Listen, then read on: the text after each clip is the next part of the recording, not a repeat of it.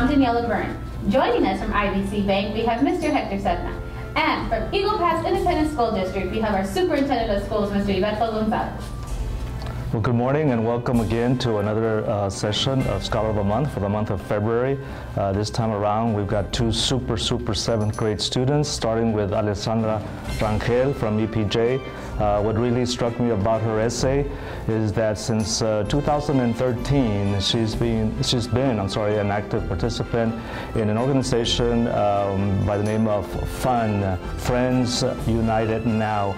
And this organization is geared towards helping special needs students, especially students with Down syndrome. So I'm very proud of her and congratulations to her. She's also involved, of course, in Feast of Sharing and Toys for Tots during the Christmas holidays for underprivileged students. And we also have Christian Gedea from Memorial Junior High.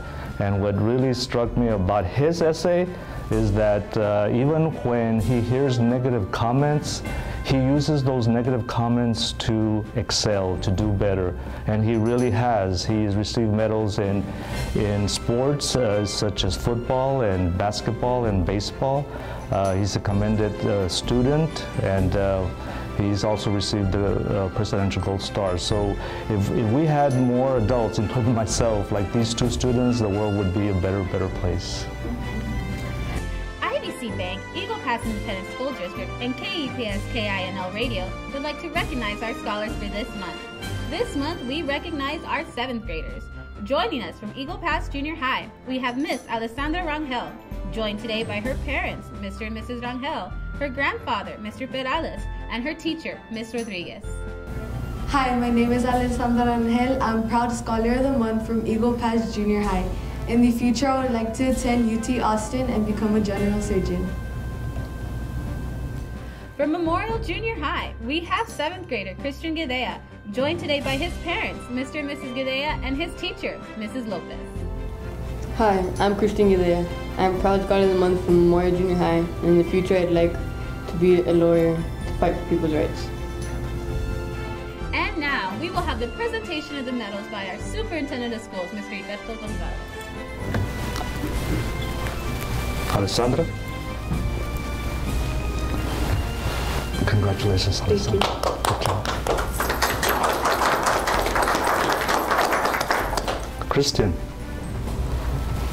Christian, good job. Congratulations. From IBC Bank, we have Mr. Sedna with closing remarks and presentation of savings checks. Good morning and congratulations to our two Scholars of the Month. It's truly a pleasure for IBC Bank to participate in the Scholar of the Month project with the Eagle Pass Independent School District, KEPS and KINL. This is truly the highlight of my week, to be able to recognize two extremely talented, dedicated young 7th graders, Alessandra and Kristen. Congratulations. You are examples for those of you in your school, and we absolutely want you to finish your school, get your degrees, come back, whether you go to the University of Texas or wherever you decide to go, come back after law school and be part of our community.